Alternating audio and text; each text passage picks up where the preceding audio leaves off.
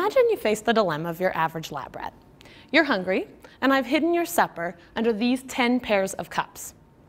Each pair consists of a red cup and a green cup, and the food is just under one of the two cups. Your job is to guess which one. If you guess correctly, you get to eat the food. Otherwise, you get nothing. Now, you know from past experience that the food tends to be under the red cup 70% of the time, and under the green cup 30% of the time. But other than that, where the food is hidden is completely random. So the question is, across all 10 pairs of cups, how many times will you guess red, and how many times will you guess green?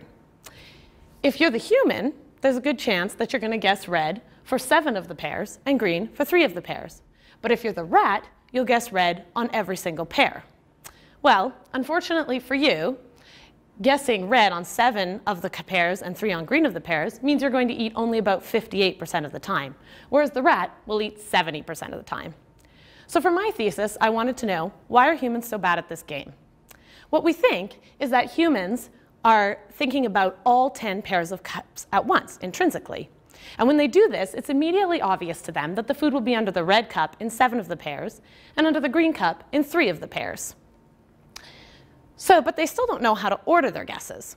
So when they think about any individual given pair, they don't have any extra information beyond the probability of red and green. The result is that every time they guess green, they're foregoing 70% odds of being correct in favor of a bet that only pays out 30% of the time. Now, the good news is we've shown that if you phrase the game so that people focus on 1 pair of cups at a time instead of all 10 pairs at once, then people start to guess red every time, just like the rat. So what might be happening is that the rat is intrinsically limited to focusing on 1 pair of cups at a time. Or they might use a simple stimulus response mechanism in which they guess red every time because it's rewarded the most often. In fact, we might be using a similar mechanism to nudge us in the right direction. If you include many pairs of cups in this game, you find that people will eventually switch to the rat strategy. But we don't know why they switch. That's a question we want to examine next. In the abstract, though, this game is about how we make decisions based on probability. We do this every day when we do things like make investments, an area where I think we all hope we behave rationally and optimally.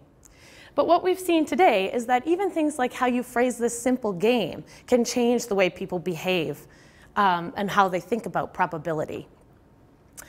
So what that means is that if we want people to behave rationally, we really need to know how to phrase the question. Until then, well, if you're asked to wager on whether a rat or a human will win in a game of probabilities, I suggest you bet on the rat. Thank you.